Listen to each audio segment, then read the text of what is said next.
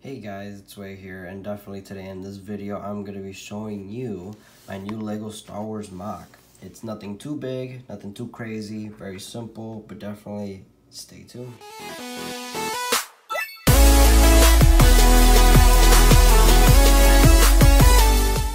And we're back, and right there in front of you, you're actually looking at the Anakin Starfighter from the last wave we got. I actually wanted to incorporate that. This is basically why I created this MOC.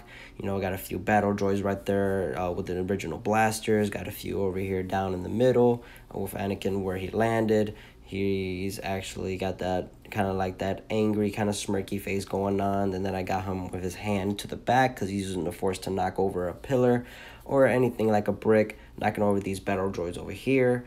I'm glad how the front entrance kind of came out. It was my design, nothing too fancy, just add a little bit of design and color to it. As far as the wall, nothing too crazy. It's just a few plates completely together. You also got about 6 battle droids in the inside, just waiting for him.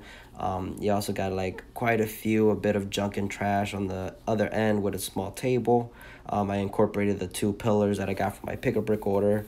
But yeah, this is basically why I created this MOC, which just to incorporate my Anakin Skywalker minifigure and the Jedi Starfighter and R2-D2, which is also in that Jedi Starfighter right there.